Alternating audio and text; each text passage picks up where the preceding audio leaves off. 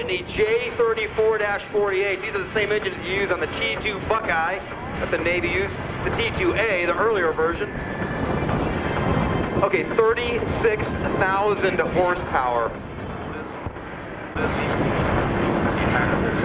This truck weighs 7,000 pounds.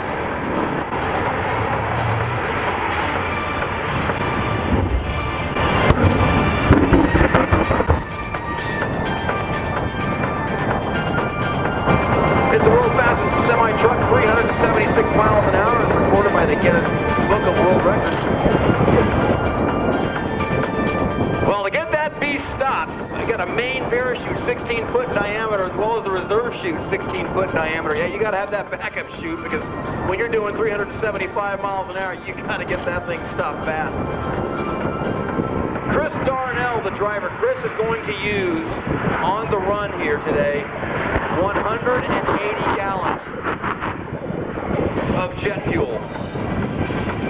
So he's going to go about a mile, 180 gallons per mile. So that's not very good fuel economy if you ask me. That's nearly 4 times the power to weight ratio of an F-16 that would be flown by the Thunderbirds, and the 0 to 60 mile an hour time is 1.5 seconds. Chris Darnell shares the driving experience of the flash fire jet trucks.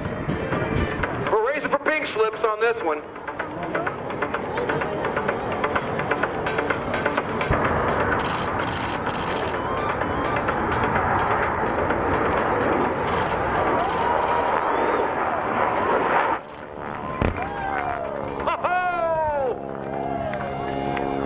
What do you think, folks? Put your hands together. John Culver, Chris Darnell, the Shockwave.